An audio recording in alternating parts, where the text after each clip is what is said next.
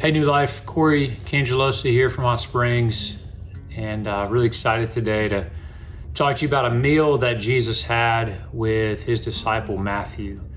And this happened, it's in 3 of the Gospels, Matthew, Mark, and Luke, and it happened right after Jesus called Matthew to follow him.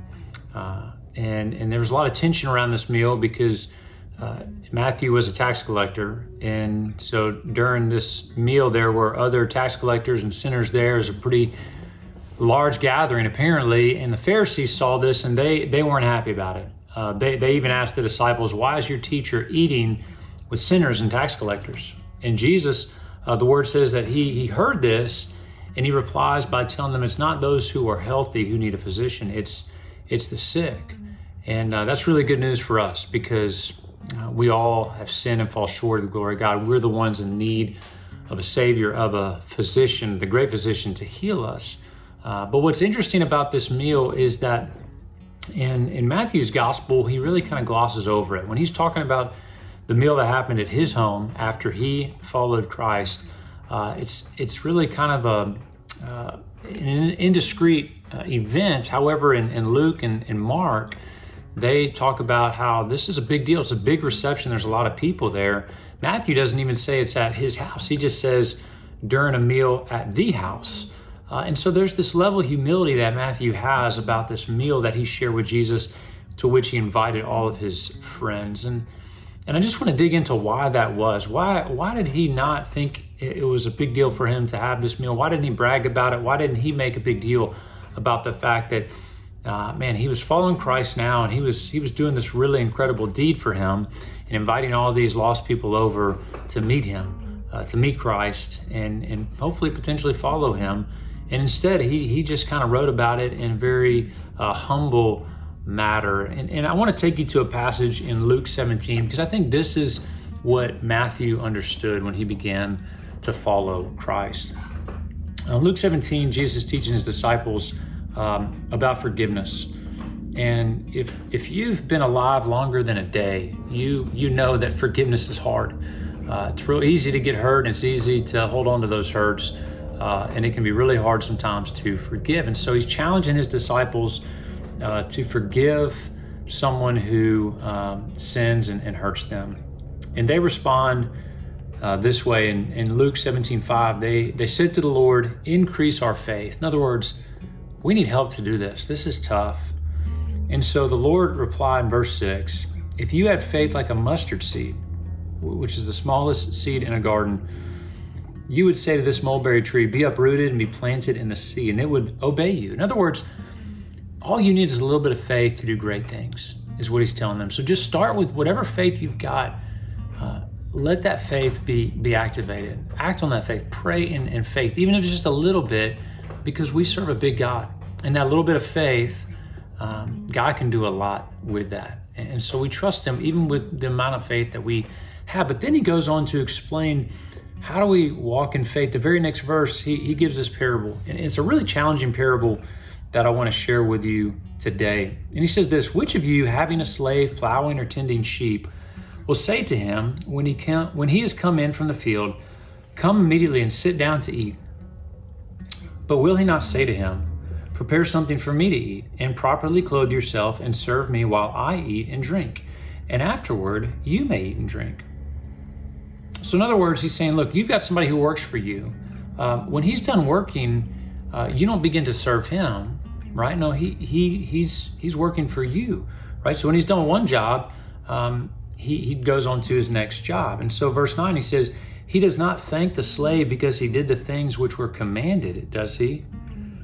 And so it's a hypothetical or rhetorical question. He's saying, look, you're not going to thank that worker of yours for doing his job, right? That's his responsibility. He does it. You don't celebrate the fact that, wow, you did what you were supposed to do. Okay, this is why I don't like watching professional sports anymore.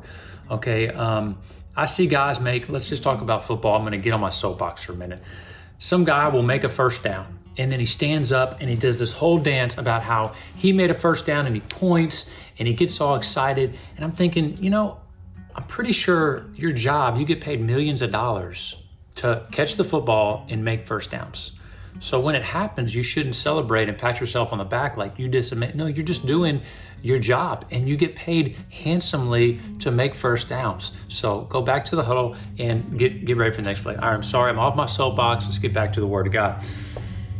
Verse 10. So you too, when you do all the things which you are commanded to do, say, we are unworthy slaves. We have done only that which we ought to have done. So I want you to hear the attitude of humility Jesus is challenging us with. He's saying, look, as believers, when we begin to follow Christ, we have not just the opportunity, but the responsibility to serve him. And God calls us to follow him. Christ said, take up your cross, follow me. And by following him, we're denying ourselves, and we are we're stepping into his footsteps, right? To serve him in all that we do. And so what Jesus is saying, and what I think we see in the life of Matthew at this dinner, where he didn't boast on the fact that, hey, I threw this big party. No, he was just doing what he knew he was supposed to do. He said, man, I've been blessed with a big house or resources, or whatever it is that he was blessed with, whatever you're blessed with. And you recognize that, hey, once I begin to follow Christ, these things that I have, they're not for me. These are things that God's given me to use for his kingdom, for his glory. And so when I do those things, I don't pat myself on the back, because the truth is that's my responsibility, is to use everything I have, everything that I've been given by God. And what he would say is that I've been entrusted with by him as a steward.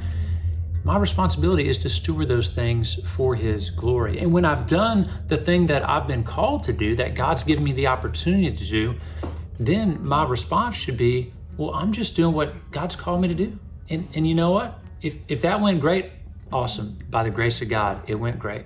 You know, if I'm able to be successful doing this thing or the other, ultimately it's because God gave me the ability to work and be successful, or to do a certain thing, or help a certain person. But understanding, like Matthew, hey, this is what I've been called to do. I'm just a servant who is unworthy, Jesus said. I'm just doing what I've been called to do, and I'm honored to do it. So I hope that as believers, man, we walk in that humility that we see in Matthew when he throws this banquet for Jesus. He's saying, hey, it's just at the house. We had a banquet. He doesn't mention his own name. He doesn't try to give himself props. He's just doing what he knows he's called to do. And as believers, when we recognize the sacrifice and the grace we've been shown by Christ, man, we should be excited to give our lives in return, in response, for the life that we've been given through Christ, for what he's done for us. And I pray that blesses you today. We love you guys. Have a great day.